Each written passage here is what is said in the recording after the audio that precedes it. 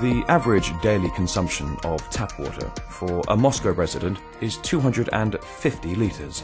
The amount of this essential substance used in the Russian capital each day could fill more than 48,000 railway cisterns, each holding 60 tons. This huge volume of water needs to be treated twice, once before and once after use.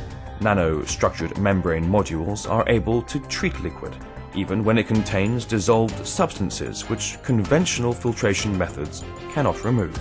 The polymer membrane sheet from which modules are produced consists of several layers. The surface or active layer is the most important.